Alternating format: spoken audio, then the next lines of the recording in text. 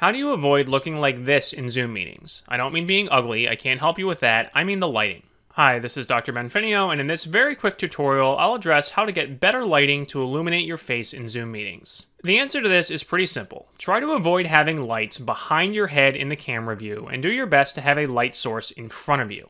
Right now, I'm sitting in front of a window with the blinds closed, and I have a whole bunch of lights behind me on. This creates a very bright background and makes my face look dark. Watch what happens if I open the window in front of me and turn all the lights behind me off. Look at what a difference that makes. I now have much better lighting on my face and the background behind me isn't washed out.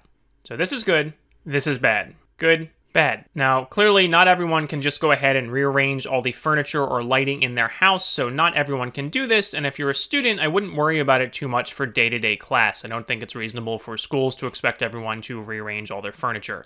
However, if you are a teacher or someone who is giving a lot of presentations, then it is something you'll want to consider. You don't necessarily need to go out and buy a bunch of fancy lighting equipment to do this. Again, it can be as simple as rotating your desk so you are facing a window instead of having a window at your back. If you do have an unavoidable scenario with poor lighting, there's one more thing you can do in Zoom. You can go down to the up arrow next to stop video in the lower left, click that, select your video settings, and then click this adjust for low light checkbox. So that is going to just brighten the entire image a bit, which will brighten up your face, but is also going to brighten the background. So again, as much as possible, you want to avoid a scenario where you have bright lights directly behind your head.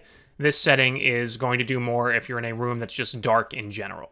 Alright, as promised, that was a very quick tutorial. I do have a playlist with a lot more tutorials and details about teaching and learning online with Zoom.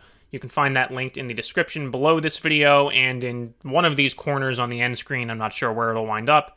If you have a question, a comment, or a suggestion for another tutorial, please leave a comment below this video. Thank you.